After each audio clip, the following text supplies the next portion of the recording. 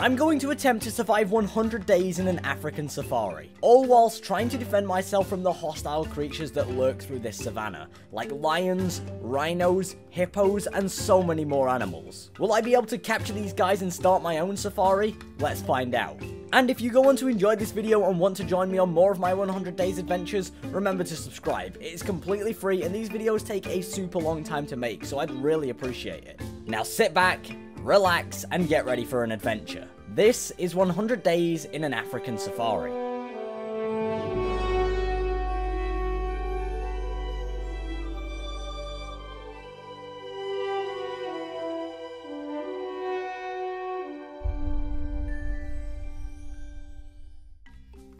Alright, so, day 1. Straight away, I spotted my first threat. A bloat of hippos were in the lake right next to my spawn point. And as I looked the other way, I saw some elephants too. So with all of these possible hostile creatures around, I decided to grab up some wood so that I could make some tools. And as I continued to adventure, I spotted a campsite over the mound. So grabbed up one last tree and then headed over to check it out. Inside was not too much great loot, but as I left, I realized that those elephants were moving in, and I know that these guys can charge me and kill me in one hit if they want to. So I made sure to steer well away from him before I died on day 1. As I left, I realized that there was some smoke coming from a campfire in the near distance, but as I approached it, I saw a camper inside. These campers are quite territorial, so if I go anywhere near this thing, he will start chasing me down to try and kill me, and I have nothing to defend myself for now. So instead of taking this guy on, I decided once again to walk away and went to a cave to grab up some stone so I can make those tools that I needed. When I left the cave, I looked over the lake and saw that it was absolutely infested with hippos, and the first thing that came to mind was calling this place Hippo Lake. So that's its new name. And with the sun setting into the distance, the savannah can get super cold at night, so I decided to head back to that abandoned orange tent that I had found and set up there, since not only do I have to drink to stay alive, but I also have to keep warm or cool off in this world. So I set up a quick farm and then headed to sleep for the night. When I woke up, I knew that if I was going to be living in this tent for now, I would need a door, since the open nature of this tent will not protect me from anything, especially if I'm trying to take cover inside of it. And with that done, it was time to set off in the wilderness to try and find some food, since I was going to start getting hungry soon. Less than 50 blocks away from my house, I spotted a lion sleeping, and the last thing I want to do is wake her up, or else I would be chased until I was dead. So I quietly snuck past and spotted a gazelle that I was able to hunt down instead. After killing it, unfortunately this little guy didn't drop any meat, but I continued my hunt later into the day and stumbled across some emus, which did fight back, but the rest of the mob ran away in fear of me, so I couldn't get them. But since the sun was once again setting and the nights out here in the wild can be super dangerous, I decided to start making my way home. And on the way, I spotted yet again another sleeping lion, which is very lucky, since if it was awake, this video would end pretty quickly. But I arrived back at Hippo Lake just as the sun was setting, so headed into my tent to sleep off the night and prepare for day 3. And day 3 was spent entirely grabbing wood for fences. Those lions, rhinos, and hippos like to roam around, and if they roam over towards my tent, I want fencing to keep them out. So I spent all day farming up some wood, and on day 4 got right to work getting the perimeter set up. Which on day 5 was slightly interrupted, because I had a new problem. I hadn't had anything to drink since starting this challenge, so I desperately needed some leather to make myself a water canteen so that I could drink. So I left the camp to hunt down some zebras. Yes, I said zebra, not zebra. Don't comment about it. And after killing a few, I ran into a rhino. And I can tell you guys right now, these are not friendly, and if you get too close to their land, they will charge at you. So I decided to steer away from him and ventured deeper into the wild to hunt down some more zebras. And I did this all the way into the night. But once I had enough leather, I returned home and slept, so that in the morning I could make myself a canteen, purify some water, and then replenish my thirst. Now that that issue had been dealt with, it was time to get back to chopping trees and making myself a fence all around my land. I chopped trees honestly for a while, since I only had stone tools, but I got very lucky since on day 8 when the fencing was finally complete all around my land, a lion showed up outside of my area, which would have definitely killed me if the fences weren't up as protection. So as I hid inside of my tent, I realized I still had no armor, and if I'm going to be exploring a safari, it's probably best if I get some. So decided it was now time to head into the mines. I made a very small staircase downwards and I got super lucky and mined straight through a mine shaft, which after taking care of the many mobs inside, was full of iron for me to dig up and resurface with. So I spent a few days down here, but on day 14 I returned home and started to cook up all of my iron, and at the quickest opportunity I crafted up some armor. Now, I felt ready and protected enough to take on that camper who was living a little bit away, so I geared up and headed out. As I approached, I was ready for the worst, since I didn't know what this guy was capable of. But luckily, he was only able to get one hit on me before I took him down. So, of course, a hungry boy like me took the opportunity to steal his carrots. And it was only right to feed his elephant, since unfortunately, it doesn't seem like the camper's going to be feeding him anytime soon. So I headed home and thought my plan out. It seemed more lions were rolling through my area each day. So I decided to make a strengthened bow to help me take them down from a distance, because it doesn't take a genius to know that you don't want to take on a lion in a hand-on-hand combat fight. So after a good night's sleep, I left the campsite and headed out to try and find some chickens, since I needed their feathers for arrows. I left for very few seconds before a lion had picked up my scent and was hunting me down. But due to these big cats being super stealthy, I had no idea the hunter was being hunted.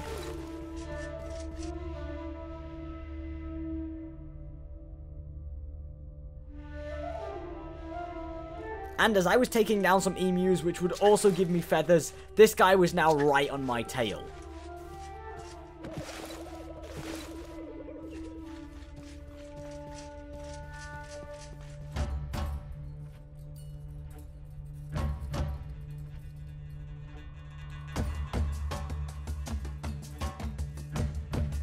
Before I knew it, he was pouncing on me. He put me on one heart, so I knew it was time to run. I spotted a village in the distance, so I headed straight there. This guy was quick, so I zigzagged and luckily made it to the house just in time. But he was not giving up. I had to think on my toes to create a trap to kill him.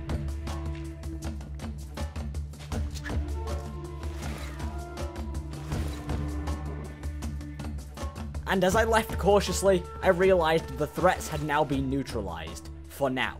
And with that experience behind me, I decided to start heading home. And I found some chickens on the way back that I was able to lure home to breed for infinite arrows. So the next day, these chicks got trapped in, and as I was waiting for them to grow later in the day, a horde of pillagers rolled through the area. So the next morning, once the hippo that was stood between me and them cleared the path over towards them, I went straight at them and took them out. I wouldn't say I'm ready at all for a raid at the moment, so I'll just let the bad omens sit waiting for now. And to end off day 18, I did a little bit of research and found out that elephants are actually friendly and breedable with acacia blossom, which is something I actually had some of. So I decided to head over to the camper's site and lured his elephants back home, to keep them safe and ready for when I start making my own enclosures. These things were so cool. But then, day 19 started a new chapter of this world. I knew that I didn't want to live in a tent for the entire 100 days of this journey, so I started working on my own safari house, which after 14 days of hard work, building and resource gathering was complete.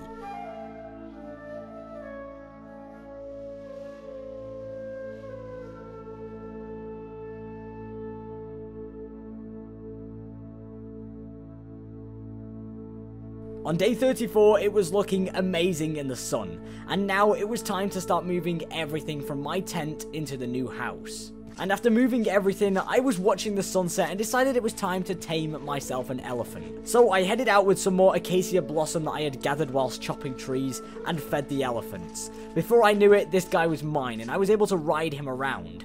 This is so cool. I'm literally riding an elephant. I never thought I would do this in Minecraft.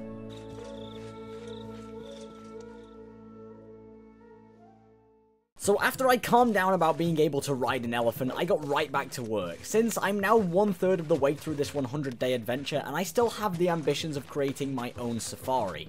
So I spent a couple of days chopping down trees so that I could make more fences for the future enclosures. And whilst I was doing this, I did some more research and found out that hippos become friendly and won't attack me as long as I feed them watermelons. So after spending a few days chopping wood, I went over to a hippo and tested this theory. It turns out that it was right, and this hippo was clearly hungry since he was trying to eat the melons that were already growing from my farm. So, with this tested, I knew that these guys were safe to be around, so I could start working on getting them into their own enclosure. The next day, I made a cage trap, which basically makes transporting animals so much easier by just boxing them into a cage so that I can pick them up and transport the block. So I decided to test it out on the hippo, and it worked just how I expected, allowing me to transport these guys wherever I want with ease. So with that in mind, it was time to start working on my first enclosure, entirely for hippos. I built all through the day, and as I added the fences to the back of this place, I looked at the hippo lying there on the floor and realized that this guy really needs water in the enclosure that he will be in, and the one I'm making right now didn't have any water at all, meaning that this guy does not belong in here. So I walked over to the hippo lake and realized this is where the hippo exhibit should be, so that they can have all of this entire lake to swim around with and breed loads of hippos. But since I had already built this little cage for something, I decided to grab the elephants that I borrowed from the camper earlier and took them to that cage. But since elephants are much bigger than hippos, I had to expand the walls of this place up to make sure that the elephants couldn't escape. And when they were finally in, I added some food, water, and a little tree for them to eat the leaves from. And then on day 41, with all of the wood I gathered earlier, it was time to start outlining the hippo lake with fences. Not only to keep the hippos trapped in, but also to keep them safe, since these guys can be killed by mobs. I really didn't realize this lake was as big as it was, meaning that this took so much longer than I expected. But by day 43, I had the fence completely finished all around the lake, and it was time to start setting the hippos free, and let them start breeding. But at the moment, I only had 2 hippos, so I set out on a mission to try and locate some more to relocate into my lake. But instead, as I was just heading out, I was greeted by some more pillagers that really wanted to fight me. This was the 3rd wave of pillagers that I have ran into, and I still haven't started a raid. But anyway, I went out to grab some hippos, and I really thought it would be easier to find some. I was running for so long before I even found one, but I was able to catch 2 in the entire day and bring them all the way home to plonk in the pond.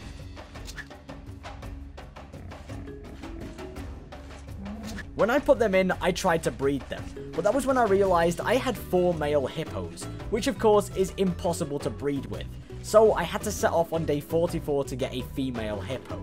Is a female hippo a hippa? Or is it still a hippo? I'm just gonna call it a hippo to be on the safe side. But eventually I was able to find myself a female hippo, and I spent the rest of day 44 making a melon patch inside of their area, and feeding them all to make sure that they were breeding. And wow, that female hippo did a great job, because after just 2 days, their population had almost tripled. So I just kept this process going on as I decorated my area with lights, paths, and more fences. But then as I was adding a path towards the hippo lake, I ran out of lanterns and had no iron left, so I had to go mining once again to grab a little bit of iron to make myself some more lanterns so that I could light up the entire lake. I spent a few days down here and was even able to get my hands on my first few diamonds. And on the early morning of day 54, I resurfaced to head home with my iron so that I could start to illuminate the lake. This took a while, but honestly the final result looked so good and it was so worth it.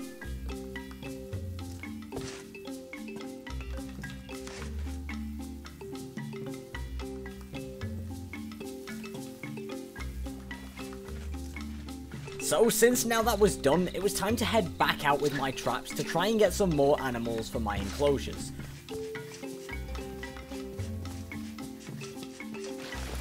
I spotted some emus but had a super hard time trapping them in, so I had to wait for quite a while before I could even get one of them. And then once I had one, I made a quick move on the second to get him trapped in.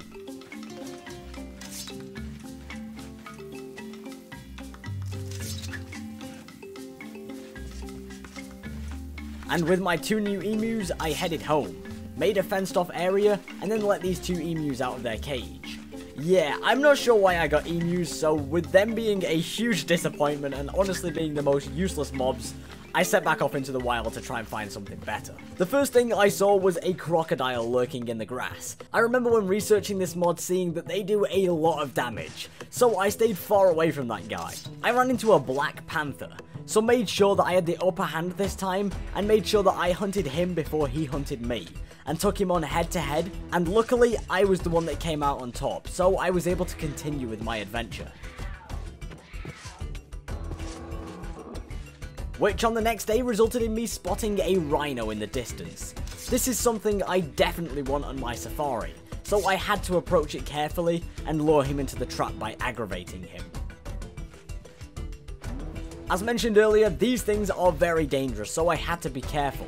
But with one rhino in the bag, it was time to try and find myself one more to take back to the campsite and make an enclosure for.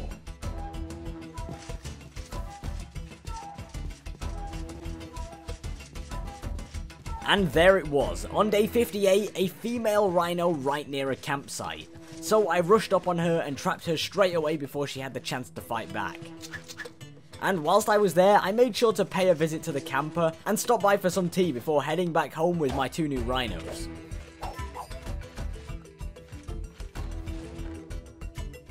When I returned home, I had a few visitors waiting for me. A pack of tigers and lions had moved into my area whilst I was away. And just over in the distance, I spotted a wandering elephant trader, so quickly made a bolt over to him to check out his loot. Inside of his chest he had a banana, which I didn't even know existed, so I decided to feed it to the wild elephant and then started planting some trees on my way back.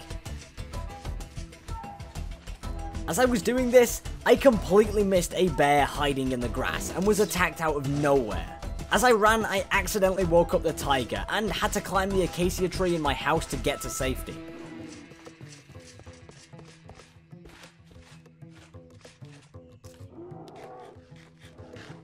And once one of the tigers was awake, the rest of the pack showed up, waiting for me below my balcony. So I couldn't live the rest of this video in my house, so it was time to head down and face these guys head to head.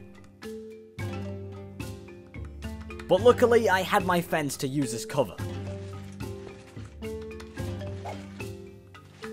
I did have to use myself as bait a few times to lure them closer, but after quite a long battle with these guys, the coast was clear and I was able to start working on my rhino cage.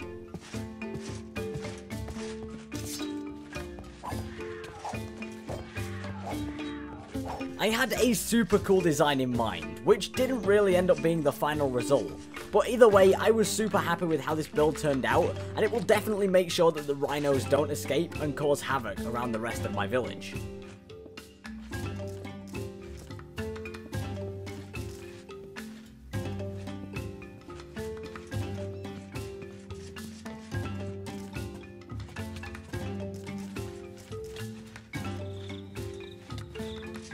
So on day 67, I let these guys free and they looked right at home in here. But to get these guys breeding, I once again had to head over to the Hippo Lake to grab some melons. And I tell you what, this place was thriving. There were so many hippos here now. But with the melons I needed, I headed back and started the breeding process. And when I returned later in the day, there was now a baby rhino in here.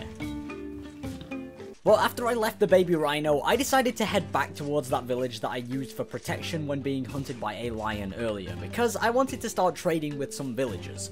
Not only for emeralds and XP, but also because the villagers are able to trade arrows, bolts, and crossbows, which is something that will really help me to defend from all of the hostile creatures out in the wild. But I had to check that these villagers were actually still living here and hadn't been killed by angry rhinos, and thankfully that wasn't the case. So with trading on my mind, I needed wood, and lots of it, so that I could trade with these dudes for some weapons.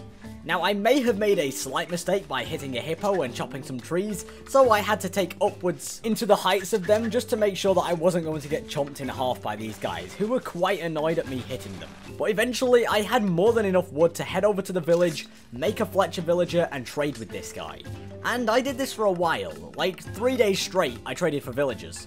I was getting so much XP. And of course the main goal here was to upgrade these guys so that I could get better trades when they were masters, which came on day 72. They were offering enchanted diamond strengthened crossbows, and bolts, which are literally the best thing to help me defend myself at the moment. And once that was done, I was just a boy with a load of XP and a crossbow, so I started working on an enchantment table so that I could spend all of my XP levels. Since I'm on day 72 on this video, and I still have unenchanted iron armor. But because, well, yeah, I'm not the smartest guy in the world, I used my only sugarcane on the book for the enchantment table, meaning that on day 73, I had to set off back out into the savannah to try and locate some more sugarcane.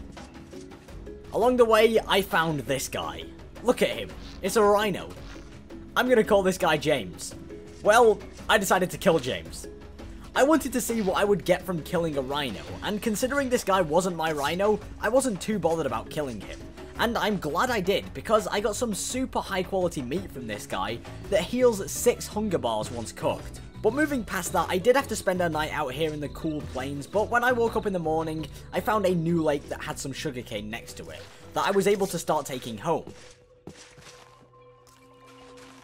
Now remember how I just killed that rhino? Well, I wanted to try the same thing with a wild hippo, but he had a rhino friend right next to him that I accidentally shot when trying to take out the hippo. And then I was getting outnumbered by these guys, and the rhino decided to charge me, but luckily I was able to dodge his strike and then take him down. Then it was just me and the hippo. Both of these guys dropped the same super high quality meat, so I made sure to keep that safe and then headed home to start my own sugarcane farm.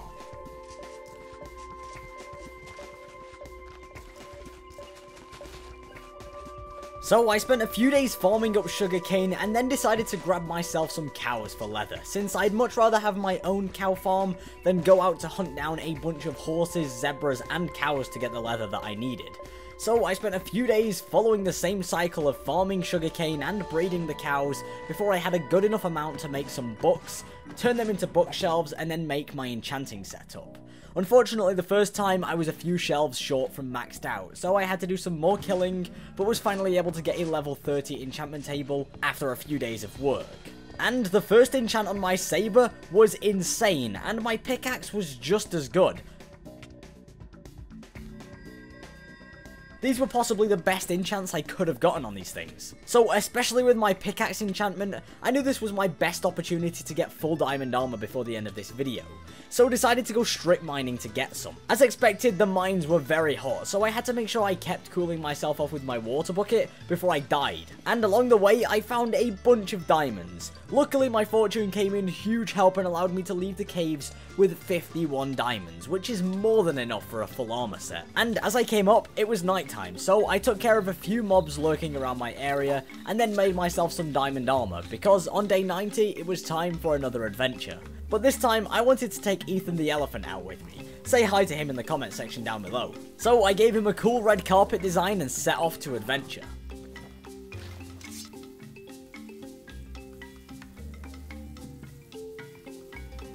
Along the way, we stopped off at a few campsites, and I even got into another fight with a camper at one point.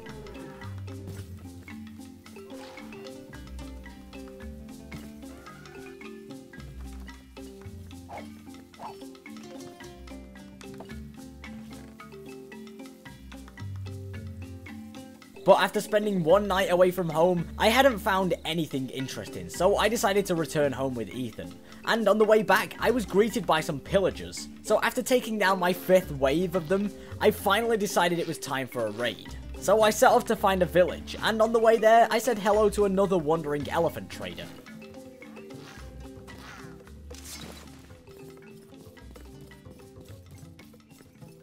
But after a little adventure, I found a new village that didn't contain my trader villagers and started a raid there. When I started this, I had no idea it was going to take as long as it did. Due to the terrain and savannas being strange, I had to deal with a load of pillagers hiding underground, in caves, and walking off trying to kill emus for some reason.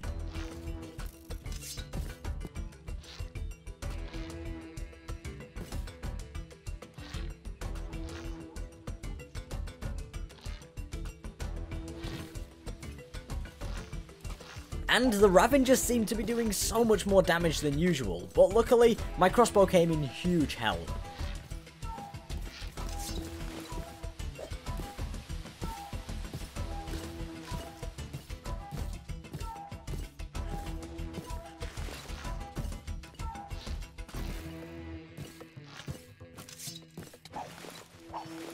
With my shaders, it was near impossible to see these guys hiding in the depths of the cave, but I was able to get my first Totem of Undying and continue with the raid after taking them out.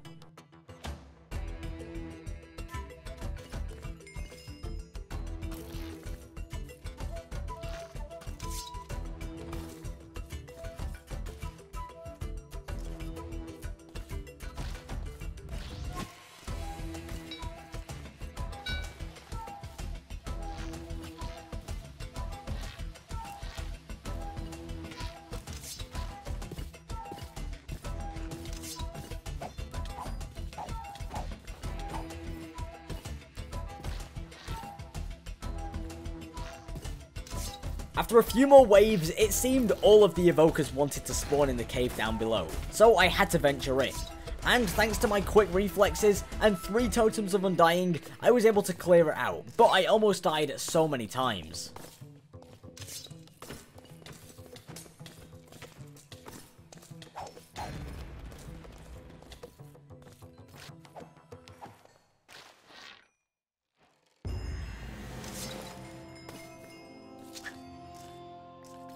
So there I was. Even though this wasn't my village, I was the hero of this village, because I saved them from one of the most intense raids I had ever been a part of.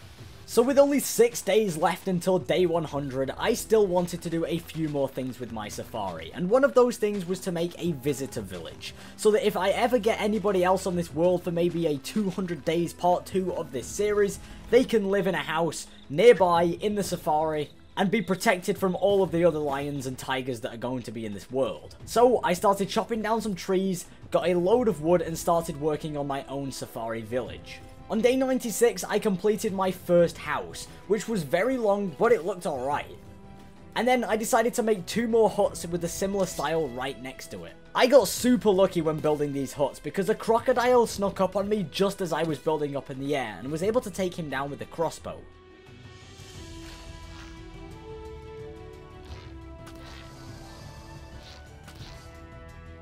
And once he was down, I continued to build all through the day and night to get this village complete before the end of the video. On day 97, I did some pathing over to this place and added some fences, but then realized I wanted to make a gazelle field around here. Since there are a bunch of gazelles roaming around this world, I want my own little field with my own gazelles. So I set out to try and trap some in. These guys were much easier to trap than emus because they didn't run away from me when I got near them, so I was able to grab 2 of them super quickly and then return them all the way back to the little cage that I had made to put them in. But since this thing was actually really small when I put them in and realized, I decided to make a slight expansion further back so that they had more room in here. And then after that, on day 99, I went around and added some lighting to this place because when it went to night on day 98, it got really dark. And of course, I couldn't let the gazelles sit in the dark either, so I had to give them some light too. But then, as nighttime finally rolled around, it was the night of day 99. The final day of this challenge was about to be over. And there it was, 100 days in a African safari. I had survived the hardest of challenges. Up against rhinos, lions, hippos, and so much more. I had made my own safari with so many different enclosures full of different animals for me to look back on and enjoy. If you guys did enjoy this video and want to see a part 2, I will do it if this video hits 10,000 likes. And maybe I will bring somebody with me along for the journey. But for now, I hope you guys enjoyed 100 days in an African safari. I will see you guys in the next one. Peace.